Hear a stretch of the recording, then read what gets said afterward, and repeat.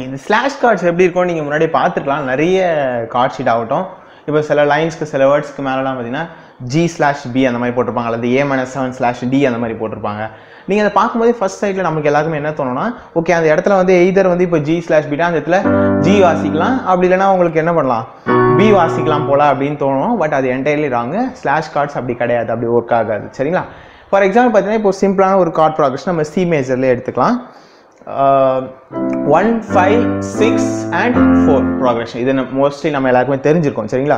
C major, G major and A minor and F major. இப்போ இதில் பார்த்தீங்கன்னா for example G/B அந்த மாதிரி போட்டிருப்பாங்க. ஸோ இப்போ வந்து C வந்துட்டு G வந்துட்டு நார்மலாக நம்ம என்ன படிப்போம், லெஃப்டில் வந்து ரூட் நோட்டு. சரிங்களா?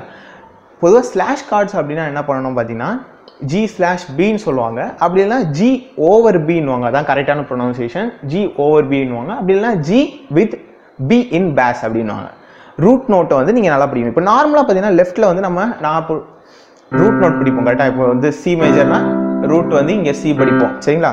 அதே மாதிரி G போச்சுன்னா ரூட் வந்து இங்கே G படிப்போம். A மைனர்னா இங்கே ரூட் A படிப்போம். Fனா இங்கே F பிடிப்போம். இதான் நார்மலாக நம்ம யூஸ் பண்ணுறது. ஸ்லாஷ் கார்ட்ஸ் வரும்போது G/Bன்னு இருக்கும்போது G/B அப்படி இருக்கும்போது நீங்கள் Gன்னு இருக்கு பார்த்தீங்களா, ஃபர்ஸ்ட் இருக்கு பார்த்தீங்களா, அதான் வந்து உங்களோட மெயின் கார்டு, அதான் உங்களுக்கு ஒரு ரைட் ஹேண்டில் வரணும். சரிங்களா? Bன்னு இருக்குல்ல, B வந்து உங்களுக்கு லெஃப்ட் ஹேண்டில் வரணும். அதாவது நார்மலாக வந்து இது ரெண்டும் சிமிலராக பிடிக்கிறதோட இங்கேயும் G மேஜர் இப்படி பிடிக்கிறதோட G/Bனா இப்படி பிடிக்கணும். உங்களுக்கு மேலே காமிக்கும் அழகா G மேஜர்/B அப்படின்னு. சரிங்களா? இதான் வந்து G/B. ஃபர்ஸ்ட்ல இருக்கிறது வந்து மெயின் கார்டு, அது உங்களுக்கு ரைட் ஹேண்டில் வரணும். ரெண்டாவது இருக்கிறது வந்து உங்களுக்கு லெஃப்ட் ஹேண்டோட ரூட் நோட்டில் வரணும், C. சரிங்களா? BR தான் B வரும்.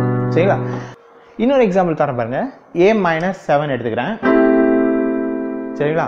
இப்போ லெஃப்ட் ஹேண்டில் வந்து நார்மலாக வந்து A வாசிக்கிறேன். சரிங்களா? சில இடத்துல வந்து இதுவும் ரொம்ப பாப்புலரான ஒரு ஸ்லாஷ் கார்டு. ஓகேங்களா? G யூஸ் பண்ணுவாங்க. A-7/G. புரியுதா? அந்த சவுண்ட் டிஃபரன்ஸ் தான் உங்களுக்கு கொஞ்சம் தூக்கி கொடுக்குற மாதிரி இருக்கும் அந்த இடத்துல மட்டும் நீங்க பார்த்தீங்கன்னா. சரிங்களா? ரொம்ப பியூட்டிஃபுல்லா இருக்கும் அது கேட்குறது. அதே தான் உங்களுக்கும் G மேஜர்லேயும் வரும்போது. சரிங்களா?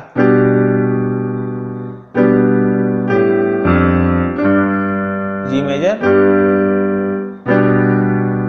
கொஞ்சம் அந்த கார்டு வந்து எம்பசைஸ் பண்ணுற மாதிரி இருக்கும். இந்த மாதிரி ஒரு சில இடத்துல ஸ்லாஷ் கார்ட்ஸ் இருக்குது. எல்லா கார்ட்ஸ்க்குமே வராது, பட் சில கார்ட்ஸ்க்கு வந்து இங்கே யூஸ் பண்ணுவாங்க. ஃபார் எக்ஸாம்பிள் பார்த்தீங்கன்னா இப்போ C மேஜரை மட்டுமே இங்கே ரூட் நோட்டாக வச்சுக்கிட்டு, C கார்டை மட்டுமே ரூட் நோட்டாக வச்சுக்கிட்டு இங்கே நீங்கள் கார்டு சேஞ்ச் பண்ணிட்டே இருக்கலாம்.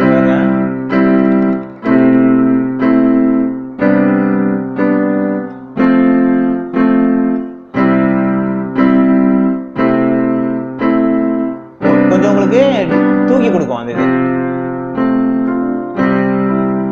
புரியுதா? நீங்க லெஃப்ட்ல வந்து இப்படி வாசிக்கிறதோட இந்த மாதிரி கொஞ்சம் டிஃப்ரெண்டா யூஸ் பண்ணா யூஸா இருக்கும். அது வந்து ஆனா எந்த இடத்துல கரெக்டா யூஸ் பண்ணணும் அப்படின்றது வந்து தெரிஞ்சிருக்கணும். சரிங்களா? இப்போ இதே இது கார்டில் கொடுக்கலாமா அப்படின்னு கேட்டால், இப்போ வந்து லெஃப்ட்டில் வந்து இது ரூட் நோட் மட்டும் தான் ஆக்சுவலாக யூஸ் பண்ணாங்க ஸ்லாஷ் கார்டு அப்படின்னு பார்த்தீங்கன்னா, கார்ட்ஸ் நீங்கள் கொடுத்தா வேறு விதமான ஒரு டிஃப்ரெண்ட்டான ஒரு எக்ஸ்பிரஷனான கார்ட்ஸ்லாம் உங்களுக்கு ஃபார்ம் ஆகும். பார்த்தீங்கன்னா ரொம்ப பியூட்டிஃபுல்லாக இருக்கும். இதெல்லாம் நீங்கள் ட்ரை பண்ணலாம் ஆக்சுவலாக. இப்போ நான் லெஃப்ட்டில் பார்த்தீங்கன்னா C5 யூஸ் பண்ணுறேன், அதாவது 158 அது இது.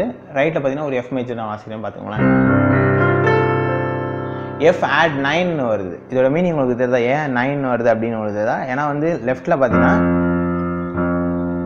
F மேஜர் நம்ம 5th பிடிப்போம். 5th வந்து உங்களுக்கு G ஆக்சுவலாக இருக்குது Fல அப்படின்னு பார்க்கும்போது உங்களுக்கு நீங்கள் ப்ரெஸ் பண்ணும்போது F+9 தான் உங்களுக்கு காமிக்கும். நார்மலாக பார்த்தீங்கன்னா இப்போ பாருங்கள், F மேஜர்னு காமிக்கும். நார்மலாக 158ல் வாசிங்கன்னா F+9 காமிக்கும். அப்புறம் இந்த மாதிரி இதை வந்து நீங்கள் ஆக்டேவ்ஸ்லேயும் படிக்கலாம். சில கார்ட்ஸ்லாம் பார்த்தீங்கன்னா உங்களுக்கு அழகாக வரும். எப்படின்னா இப்போது லெஃப்ட்டில் வந்து C நான் பிடிக்கிறேன், ரைட்டில் வந்து F மேஜர்/3. அதே மாதிரி வந்து இப்போ நீங்கள் மூவ் பண்ணும்போது G மேஜர்/D இந்த மாதிரியும் பிடிக்கலாம். சரிங்களா? உங்கள் இஷ்டம். ஆக்டேவ்ஸ்லேயும் வரும். சில இதெல்லாம் பார்த்தீங்கன்னா நீங்கள் +9 அல்லது 11, 7 அந்த மாதிரி வரும். ஒவ்வொரு கார்ட்ஸுமே ஒரு பியூட்டிஃபுல்லான ஒரு சவுண்ட் ப்ரொடியூஸ் பண்ணும். இந்த ஸ்லாஷ் கார்ட்ஸ் மூலமாக கொஞ்சம் ஒரு நல்ல ஒரு காம்பினேஷன் ஆஃப் ஒரு எக்ஸ்பிரஷன் ஆஃப் ஒரு சவுண்டை வந்து நம்ம கிரியேட் பண்ண முடியும். சரிங்களா? நீங்களாக ஒரு ஸ்லாஷ் கார்டு வந்து சும்மா ட்ரை பண்ணி பாருங்கள்.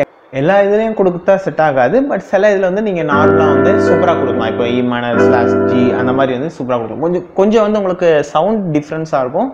அந்த கார்டோட கேரக்டர் டிஃப்ரெண்ட்டாக இருக்கும் உங்களுக்கு. புரிஞ்சுக்கணும்னு நினைக்கிறேன். ஏதாவது டவுட்ஸ் கீழே கமெண்ட் பண்ணுங்கள். It's by fully show from Christie புல்லான். Seeing call with you all. By.